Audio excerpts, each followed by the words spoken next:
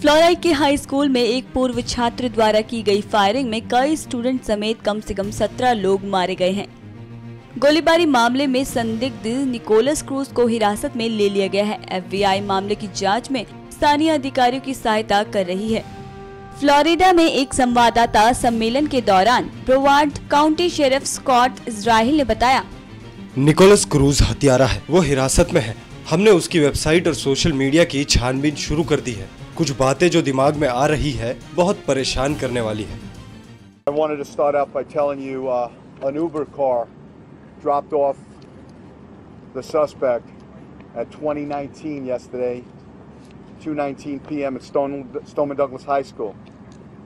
The suspect entered the east stairwell, that's building 12, with a rifle inside a black, soft case. The suspect exited the stairwell, pulled the rifle out of the case.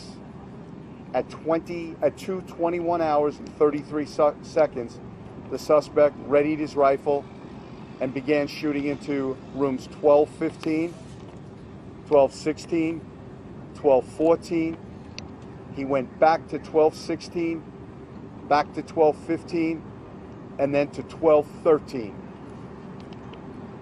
The suspect then took the west stairwell to the second floor and shot one victim in room 1234 on the second floor. The suspect then took the east stairwell to the third floor. He dropped his rifle and backpack, ran down the stairs. He exited building 12 and ran towards the tennis courts, and then took a southbound turn on foot. The suspect crossed fields and ran west along with others who were fleeing and tried to mix in with the group that were running away, fearing for their lives. The suspect arrived at the Walmart store. He bought a drink at the Subway and then left the Walmart on foot.